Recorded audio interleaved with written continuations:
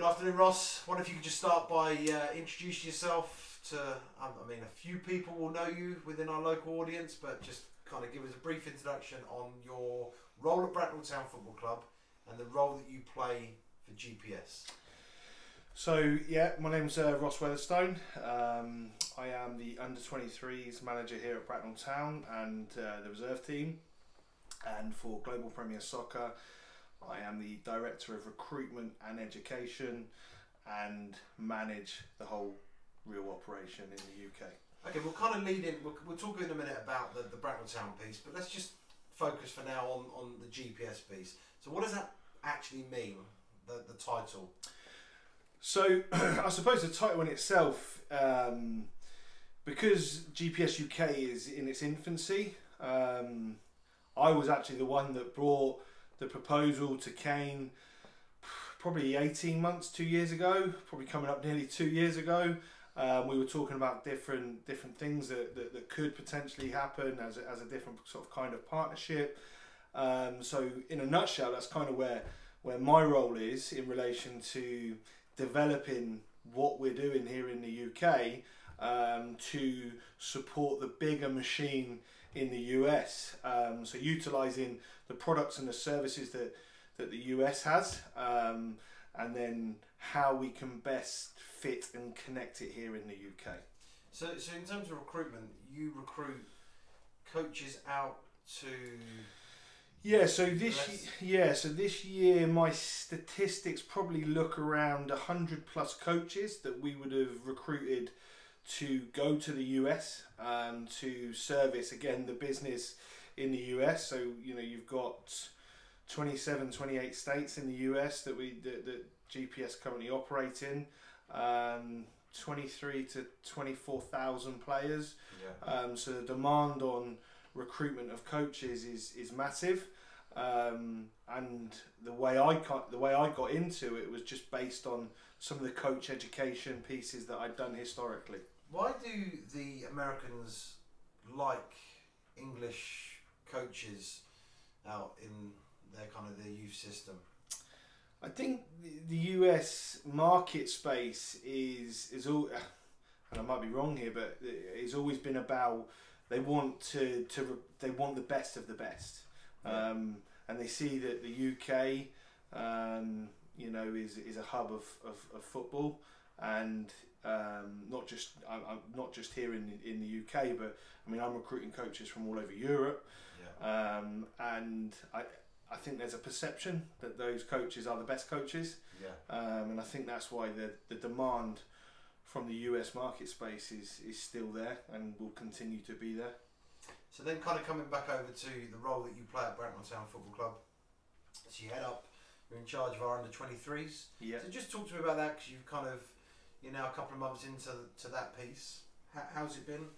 How are you finding it? Yeah, no, really good. I think Kane's established a really good team. You know, whether that's from the first team level all the way down to the youth section, Steve Peters and Liam Parrington, and Daryl, you know, are people that I've worked closely with, and continue to work closely in relation to making sure that the conveyor belt of young players, so from 16, 17 and 18, are given that opportunity into men's football. So from my point of view, I've had a few successes straight away.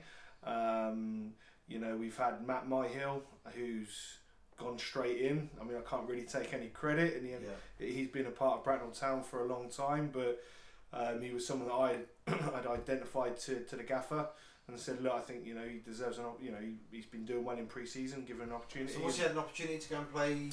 So he's gone and had played in the first team in a pre-season friendly away to Burnham. Unfortunately, he's been away since. And I think that's exciting in the sense that, and that was one of the reasons why I wanted to come over and to be a part of it, because you know, the fact that the gaffer has got that vision and wants to provide those pathways and opportunities to the young boys is. From our conversations with Sam, and obviously Butch and Butch's day-to-day role is very much working within youth football. You come across to Aaron Stedman that works in that first team setup. he works in and around youth team football. You come over to Matt Stannard, comes from academy background. The four of them, first team manager through to the coaching team and support team, they're all, I believe, very bought into youth. They recognise, as I understand, they definitely recognise you need experience as well to compete at step 4 in the leagues above. But they trust in youth as well. So I know in our long-term vision, we as a football club want to be producing our talent from within. There's a few that are in there already that are kind of coming from the work we've done in the last 3 years. Although now it's very focused and very, very structured. How have you found that comparative to perhaps other non-league clubs? I know our friends over you join us from Binfield. They've got a really good youth structure over there, but kind of spreading the net further afield just outside of our local area. Who else are we like, or how would you compare us? It's very difficult to compare because the vision of the whole football club is unique, in my opinion, to this level of non-league football.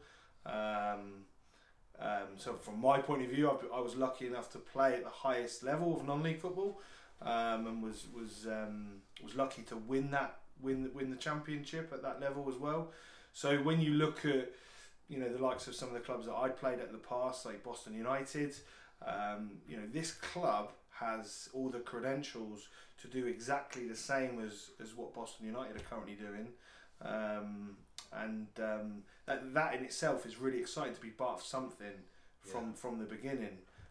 So when you look at locally, I don't necessarily think there's anything locally that you could compare it to, and I think that's why if I was a young player aspiring, even falling out of the professional academies, this would be a club that I would be looking at straight away to try and get that opportunity to go back into.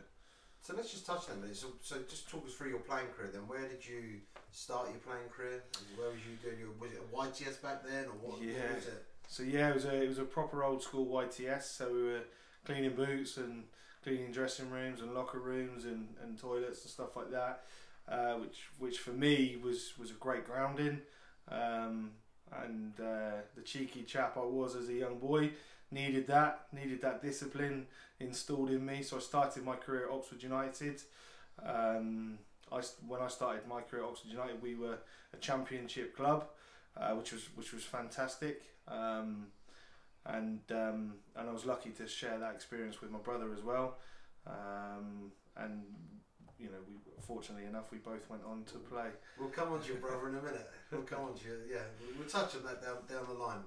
So I started at Oxford Utd and then moved to Boston Utd from there. And then so Boston Utd were in the National League. Yeah. They won the league, got promoted up to the 2nd division. Yeah, League 2. Yeah. So what's that like? What was that experience like? Yeah, I mean, for me, it was exactly what I needed. When I was at Oxford, I was lucky that from a young age I was in winning teams, and that winning mentality and that was bred into me straight away. So to join a club like Boston, who were at that time, again, similarities between Bracknell and Boston for me are very similar. Ambitious, they want to progress, and at that point, that's exactly what we did. So it was really great to be in the same dressing room as people who had the same mentality to be successful and achieve. And when you do achieve with the group of players that I did it with, as I said, I'd say that was the best achievement that I went through in my very short playing career. Superb. So you just touched on it there that you kind of come from a bit of a footballing family. You played alongside your brother at Oxford or Boston? Yeah, both. So it was quite a strange scenario. So we were the first brothers to play for Oxford since Ron Atkinson and Graham Atkinson. Right. For those younger people who were looking at it, watching this, they probably won't know who they are, but they were. Ron especially had a great career as a manager. So we're from a family point of view, I know my mum's very proud of that. And then we both got sold to Boston together, and again lucky enough to share the experience of winning the league together, and then playing in League Two together for Boston. And you both still kind of work full time in football today as well? Yes, so obviously my role at GPS is full time in the game, and as part of the partnership with Global Premier Soccer and Bracknell Town to be full time, involved in a project is exactly what and where I want to be. Yeah, and your brother, he's on Wikipedia, his sibling. Yeah, so my brother, very proud of what he's achieved, very jealous as well, but that's the brotherly love that we have. He is first team coach at AFC Bournemouth with Eddie Howe and Jason Tyndall. Before he was at AFC Bournemouth, he was at Burnley under Sean Dyche, so he's had a good start to his coaching career. Yeah. But I would say that it's nothing compared to Bracknell Town, and I think he's missed the trick, to be honest with you. But they're another club, really. AFC Bournemouth, what they've achieved in their time, they've grown to some unbelievable heights, and how quickly have they gone through the leagues? Yeah, so they I think the elevation is 10 years or something like that. But I mean, ultimately, this is their 5th season in the Premier League. Yeah. So yeah, I mean, I think they got back-to-back promotions, and then spent a season in the Championship, and then the second season there in the Championship. Yeah. Then got promoted into the Premier League. So very young as well, isn't it? Very young coaching setup there. Yeah. Very young. The manager's fairly young. Yeah. I know it's. Again, it kind of bucks the trend sometimes a little bit, but it seems very fresh, very new, and they seem to be doing great things. I mean, I remember being down at FC Bournemouth like 5-6 years ago. I don't know where they were at that point in time, but it's a very quiet place. Now it's phenomenal. Yeah, it's phenomenal to see the success of I think in anything in life, you're a product of the environment that's created. Yeah. And the environment is generally created by leaders and people that have a vision, and not to be cliche, the vision here at Bracknell Town is huge, and I think there's probably some other non-league clubs that there could be some comparisons to, if obviously the success of the first team continues the way it is.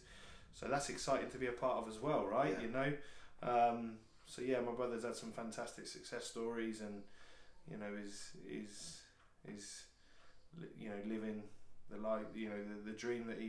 It must be excellent to be able to pick his brains as well as you're starting your kind of with our 23s this year, and it must be fantastic to be able to pick his brain at the kind of the high level. What they do, what they do up right in the top 1% of football, how they operate. That must be brilliant to be able to just kind of lean on that, that experience from time to time.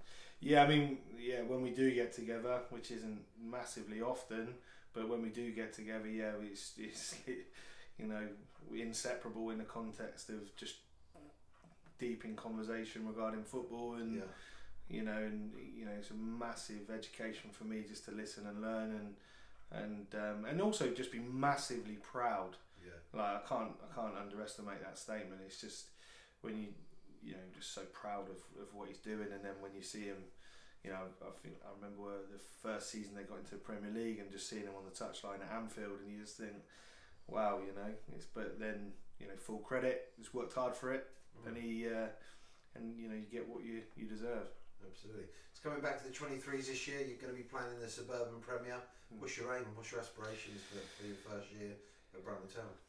New team. So we've got a new team in the context of trying to integrate some of the Americans and some of the international academy players that are coming over.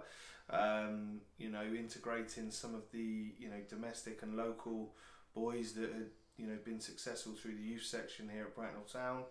And then again using Steads' links with the county and stuff like that, he's managed to bring in a combination of great young players, and then a couple of my connections that I've had to bring a few youth players. So it's a new team. I think there's some really good young, technically gifted people. or gifted talent, I should say, and players. It's now just educating them how to make them ready for, you know, step 6, step 5, you know, and hopefully, you know, first team football here at Bracknell Town. Superb. So first game, when's that?